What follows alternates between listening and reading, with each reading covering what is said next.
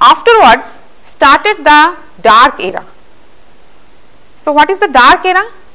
The time between the formation of the first atom and the formation of the first star, that era is known as the dark era. So it started around 3 lakh years and it continued till 150 million years. Okay. So it is literally dark because there are no star formation to shed of light. So the universe during this dark era is mostly dominated by the mysterious dark matter. Afterwards came the reionization epoch, which started around 150 billion years and it continued 150 million years and continued up to 1 billion years.